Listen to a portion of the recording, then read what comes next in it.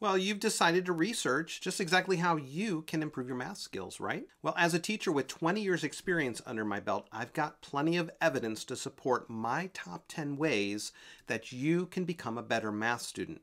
Now, many of these are absolutely critical, especially the last one. So let's not waste any more time and let's get to it. Number 10, get organized. So many math topics are built on previously learned topics. So it's incredibly important that all of that stuff, all those notes, all those quizzes and tests and homeworks and worksheets are all in one place, all in order. Not only will it keep all your notes handy, but it also help you keep track of what assignments you will be working on. Hopefully then you won't have this feeling of impending doom and paralysis because your notebook's an absolute mess and you have no idea what's going on. So let's get yourself organized and start fresh. Number 9, learn the math facts. I hate to be the one to break this to you, but you're never going to be successful in a high school math class if you don't know your basic math facts. So take the time, download some free app and work on your addition, your subtraction, your multiplication, and division so that you have it all memorized. I also want you to understand how to add, subtract, multiply, and divide fractions. Take the time to learn that. It will pay off in high school. So learn all these math facts and you'll be in much better shape for high school. Number 8, limit the calculator use. Well, since you learned your math facts, this shouldn't be so hard, right? Wean yourself off the calculator.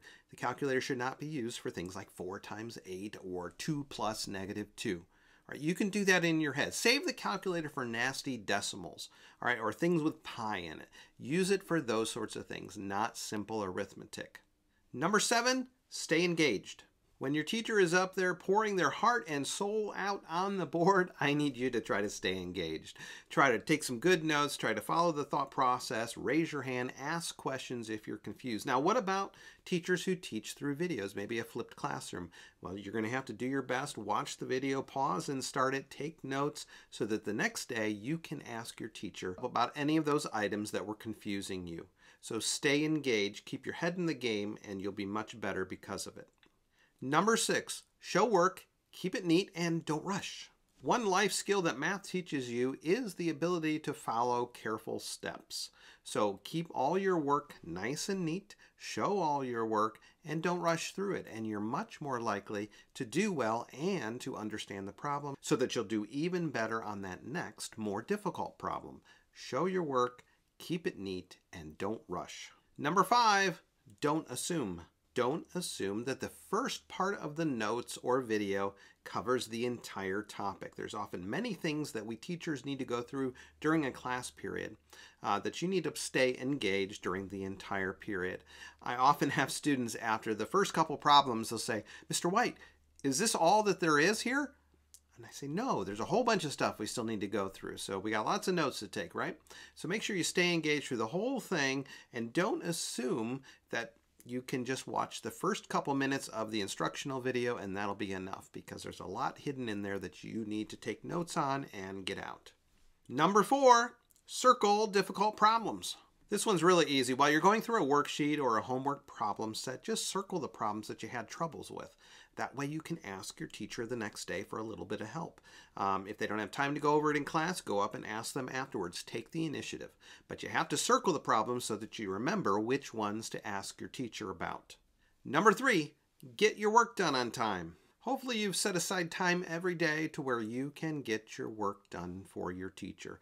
That way when you come in the next day, you can ask your teacher about those difficult problems that you had circled. But if you didn't do it on time, that's going to make it much more difficult to ask your teacher for help. And if you've been absent, be sure to ask your teacher for all your missed assignments. You don't want to stay behind for weeks and weeks. So get yourself caught up and stay current all the time. Number 2, work with a friend and teach each other. Let's be honest, sometimes it's easier to listen to your friends than a teacher, right? So by working together, you're going to have a chance to talk each other through these problems, and by explaining things, by teaching, you learn even better. You know, as a teacher, I've learned so much just by going through some really complicated material like calculus and trigonometry. I learned much better because I taught it. Now you can do the same thing with the topics that you have right now in your math class. Number one, and most important, is to believe in yourself. Now, I know you're rolling your eyes at that one. Hear me out on this one. Now, you need to believe that you can learn. You need to believe in the growth mindset, the idea that your brain will actually change based on the activities and the learning that you're doing. You can learn to do anything. Now, your teacher believes in you. Your teacher is trying to help you understand things. That's why I became a teacher, because I enjoy trying to come up with creative ways to get things across to students. Now, I need you to believe in yourself, and then also, of course, do these other 9 things that I mentioned today, and I have no doubt you will be an amazing math student. All right, your homework is to put your thoughts down below. I want to know, did I leave something out? And while you're there, don't forget to like this video and subscribe to the channel. I look forward to helping you with all this math that you're trying to figure out. All right, until next time.